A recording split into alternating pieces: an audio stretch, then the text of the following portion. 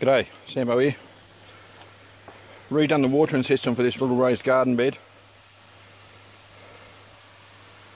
I've got full circle sprinkler there, full circle sprinkler there, dripper,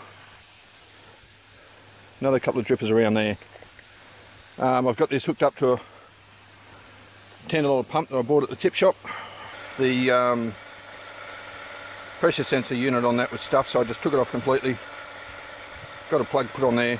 I've just got it hooked up to the 1,000 gallon tank, and it's running off of my 100 watt solar system. Battery's taken a hammering. 120 amp hour gel cell battery.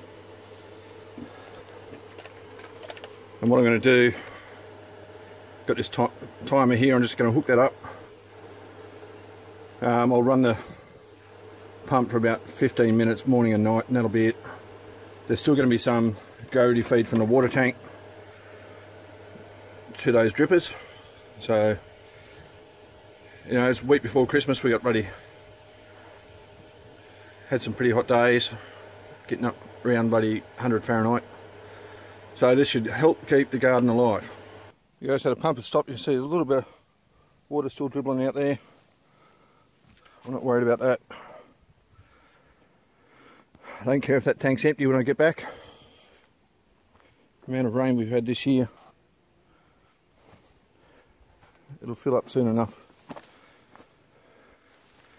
That's the main one though. 90,000 litres, 24,000 US gallons, and that's full at the moment.